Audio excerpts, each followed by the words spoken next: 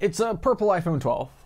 Did you really want an unboxing of that? Because, I mean, I've already unboxed an iPhone 12, and if you just listen to it, it's the same experience. It is a really nice color, though. Purple is one of my favorite colors. I like purple. You're probably here for AirTags, for the unboxing and the setup experience, what that's like, and get a demonstration. And that's what I'm here to cover. This is probably the most practical and useful product, believe it or not, that I will unbox this year. Maybe, I don't know, someone show me a pair of AR glasses already that scan the world and just map everything out and tell me what is what and read things to me. Let me know when that's coming.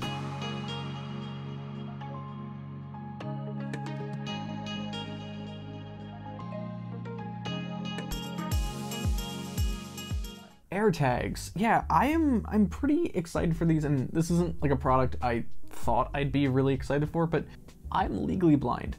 I lose things quite often. I lose my white cane, the thing that helps me see the world outside of these four walls. I lose it sometimes. So you can bet that I'm probably going to be putting an AirTag on my white cane. Keys as well, that's important. I tend to lose that. Throw it in my backpack. And when I get my guide dog, probably put one on my guide dog. I just also want to say thanks to Apple for sending the iPhone 12 and the AirTags along with all these accessories. I kind of just need to disclaim that this is not sponsored. This is simply just units for coverage review, just to get you up to speed. AirTags are Apple's newly announced trackers to help you find lost items, essentially. So your keys, your bike, your dog, if you put one on its collar, perhaps. Just make sure it's on the backside. You don't want a dog to chew it. They're water resistant, which is really nice. These actually connect to your iPhone, and then when you add them to your Apple ID, they'll go onto your Find My network, so you're able to track them on the Find My app. They have 1 year battery life, which is estimated. I guess we'll find out in a year or less. However, one cool thing is that is very unlike Apple in 2021, you can actually remove the battery in these and swap it out, replace the battery yourself. So that's kind of cool. Where do you find a new battery? I don't know yet. Apple hasn't, whether it's you get them through their support team or you get them from their online store or in-store, we don't know quite yet at the time of recording this, but hopefully that will become clear once these go on sale. So when will you be able to start to lose your AirTags? Well, you'll be able to order them on April 23rd at 5 a.m. Pacific time, 8 a.m. Eastern time. AirTags individually are going to cost $29. Not too bad. I'm quite satisfied with a year of battery life. I recently invested in tiles, and those lasted about 3 months. That's unfortunate. And here I have a pack of 4 AirTags, which will also become available. Those are going to cost $99 for that pack of 4, and they're all serialized, so all 4 individually have their own serial number. Something I just really like to point out is Apple makes their unboxings really accessible. There's a little tab on the back, you can kind of feel that. It's also green for those who can see color. Just peel it off. Makes the process so much easier. It is a little strange to be unboxing this from the bottom. That's how it's supposed to be, I suppose, because, I mean, that's what was...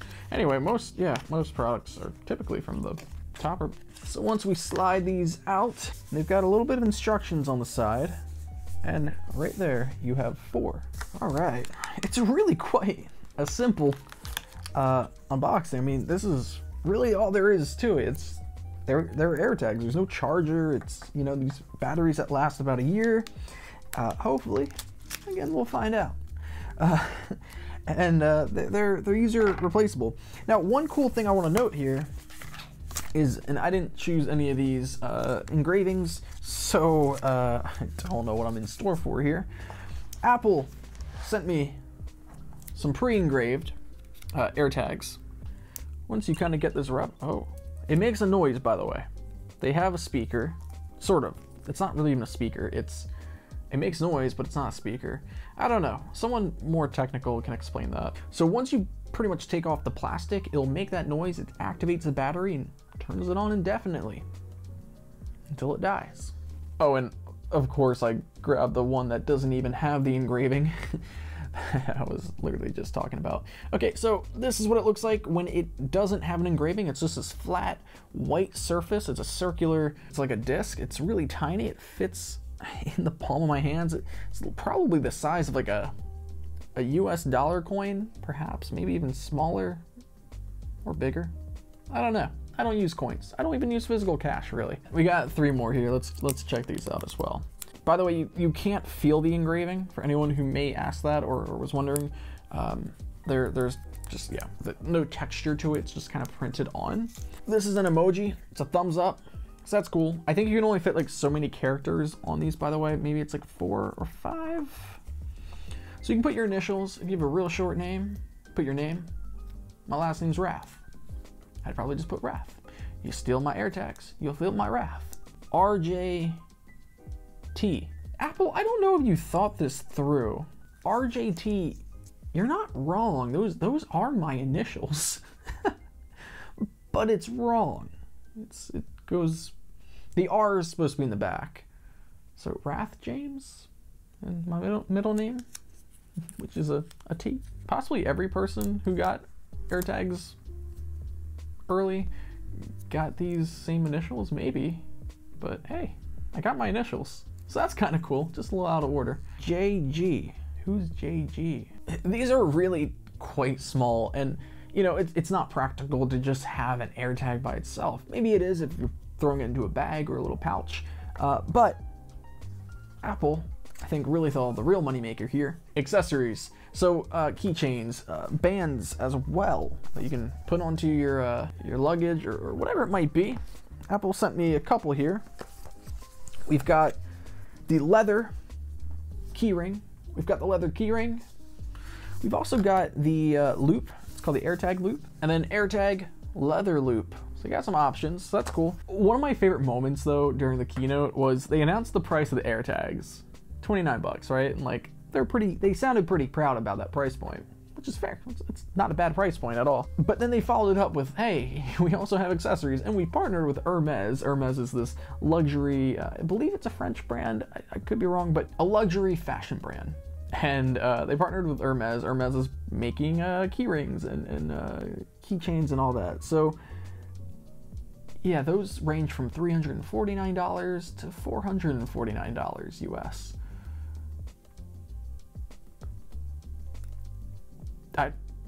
All right. Yeah, I do like the leather keyring. I mean, I think this is yeah, makes sense. I mean, probably gonna put this one on my keys, while at the same time I have these loops, and I feel like the loops would make more sense to have on my white cane. It's just the irony of a blind person losing their white cane. You'd be surprised. I lost one of mine in an Uber, and that was because I was going to a job. It was a directing job, so we were meeting up. It was wardrobe day, and you know, as the director on the commercial, I had to make sure the outfits were, you know, suitable and good, and you know, just pre-production work. But anyway, my mind was quite occupied while in the Uber, and I'm taking notes and everything. And as I get out of the Uber, I realize I'm in a new location, and I'm like, wait, where am I? How am I supposed to move? I mean, my legs, but how am I supposed to know where I am and find my place? And that's when it hit me. I left my white cane in the Uber. I mean, I did pretty much notice immediately, and I like turned around, but by that time, like, Uber just drove off. Never got that white cane back. Had to buy a new one. Let's go ahead and grab our first AirTag. One of my favorite things about making videos here on YouTube is that it's interactive. It's not just one-sided, so there's comments, there's subscriptions, there is a like button, just like on this AirTag. Like that segue? We're gonna use this AirTag. It's got the thumbs up. You know, maybe if you look at it down, it's a dislike button. If you like the contents of this video, be sure to hit that like button. Helps notify me. Oh, it's such a nice sound. I like that. It's subtle. It's easy on the ears. AirTag heading. All right. AirTag. AirTag? AirTag heading. Okay. Sure. So we've got our AirTag. It's already popped up on our iPhone, and there's a connect button. Dismiss. Double tap on that. Name AirTag heading. Backpack. Pick item. Adjustable. 1 of backpack. Bike. 1 of 11. Camera. 1 of 11. Handbag. 1 of 11. Headphones. 1 of jacket. 1 of 11. set keys. One of luggage. One of umbrella. Wallet. One of custom name. So it gives you some preset names already, your wallet, your... I'm gonna give it a custom name though. Text field is insertion point at end. A-I-T-E space. White. Name AirTag. White. Caps A-N-E. Cane. Is that right? Text field is editing. White pane. Character mode. Insertion point edit. Close. Button. Continue. Button. Select an emoji to represent this AirTag. Ooh, I can select an emoji. Heck yes. Cool thing is, blind folks have representation with emojis, so Search emoji. Text field. yeah, let's do that. Man with medium light skin tone with a white cane. So we've got a white cane to represent the white cane. So we have 4 AirTags here. Play sound. Off. Button. Play sound. Connecting. I'm gonna play a sound because I'm trying to determine. Okay, it was not the one I thought was being set up. It's this one right here. Okay, so now that I know which AirTag I actually had just set up, let's customize it. I want to go ahead and put it in this red leather loop. It's a clip? It clips. Okay, cool. So I want to make sure I don't pull on it. So, you know, I have a white cane, has a red stripe at the bottom. So in the Find My app, under the profile of your specific AirTag, you'll have its name. You'll be able to play a sound as we just did. Connecting. Play sound. Off. Turn that off real quick. So when you're in the Find My app, you'll be able to actually open up the profile of your specific AirTag, and you'll be able to have a few options to try and locate or find the whereabouts of your AirTags. Play sound. Off. Obviously, the play sound. Find. Nearby. The find feature is the precision tracking. We'll check that out in just a moment. I'm really excited to test this out. So you can also set notifications. Notify when found. Dimmed. Switch button. Off. There's also lost mode. Lost mode will put your AirTag into a lost mode. It will essentially lock the AirTag, and what it will do is you'll be able to put a custom message on it, whether you want to put your number or your email address, or let the person who may come across this and find it know that, hey, this is lost and it's being tracked. You'll also receive notifications when a location becomes available, which is really cool. So if another person does come across it and they, you know, pick it up or they're moving around with it, they'll get notified on their Apple device and be like, hey, you're by a lost AirTag, or you picked up a lost AirTag. So I want to try out this precision tracking. Again, this is good from even just like being out in the street and you're trying to locate where you left your wallet, your phone, your bag, whatever it might be. You could also put one in your car if you drive a car. I'm not one of those people, but if you leave in your car and you try to figure out where did you park in the parking lot, because I hear that's a pretty popular thing among sighted people. I don't know, try using your eyes maybe. Right here, this is my white cane. This is my AirTag. They're gonna go together, so I don't lose this.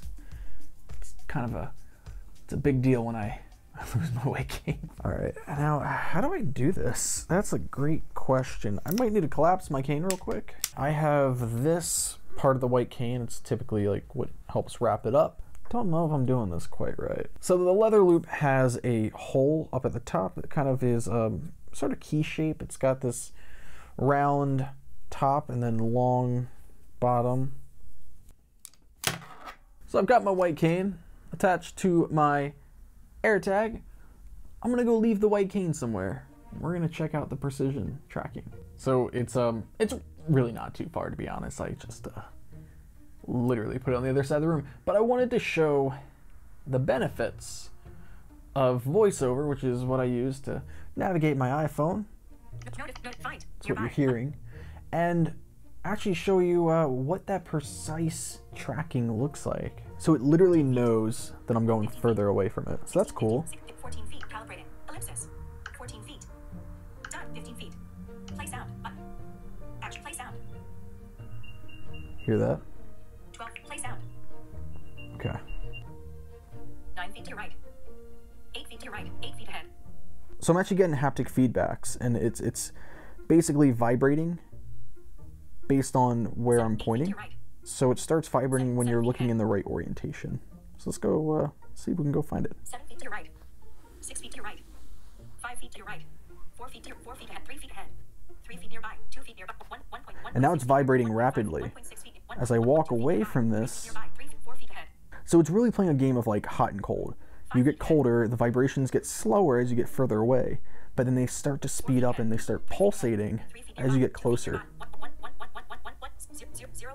0.4 feet nearby, 0.00 here. I'm here. I found them. Okay. So literally, there it is. There's my white cane. We found it. Great.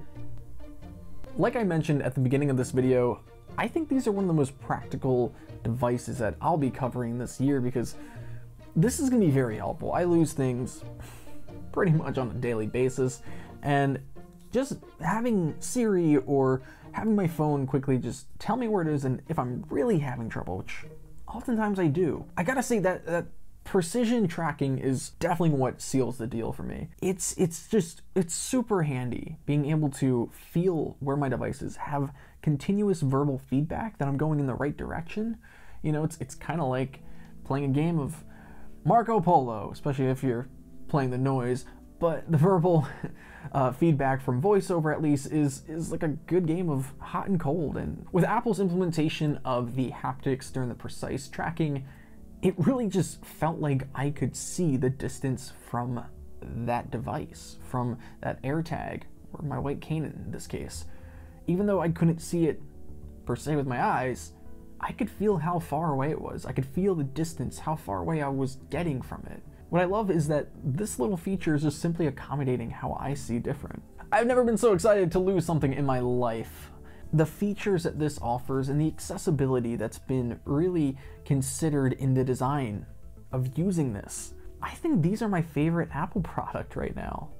Like, if you were just to ask me, what is your favorite recent Apple product? I love my Mac. My Mac is literally what gets me online. It helps me edit video and etc. My iPhone is such a practical piece of tech and a real-world magnifier, reads text to me and lets me communicate. But I mean, AirTags, again, just keep it all together. AirTags really do help me see my things in a different way. I highly recommend getting a pair of AirTags if you have an iPhone 11 or 12 or plan to get one, because you're not going to regret this, especially if you're prone to losing things. In the description of this video, I will provide links to where Apple details the features that are privacy focused and help protect its users and its non-users who don't even own an AirTag, but will have concern about privacy of other people's AirTags. Now, of course, I am just one opinion on this, and I love these things. I'm a huge fan already, and I tend to cover things from the universal design aspect, talking about the accessibility benefits that everyone can benefit from, and not just someone from the perspective of a visual impairment. But if you would like to hear a little bit more of the technical aspects of these, a little bit more focused on the just the overall consumer experience of AirTags, be sure to check out iJustine's video on her AirTag unboxing and setup. It's brilliant, as you would imagine an iJustine video would be. I would like to hear from you. What is the most recent thing that you lost, and did you find it? Did it ever come back? And would AirTags have helped you in that scenario, or really any kind of tracker? Let me know in those comments down below. If you like this video, be sure to hit that like button, subscribe if you want to see more content around the perspective of being legally blind. I try technology, I try new experiences, I travel. I also talk to awesome people within the industry who also think with universal design. They think and they advocate for a more accessible society, so be sure to check out my podcast and interviews I do on this channel. I hope you could see different today. I'll hear you next time. Bye.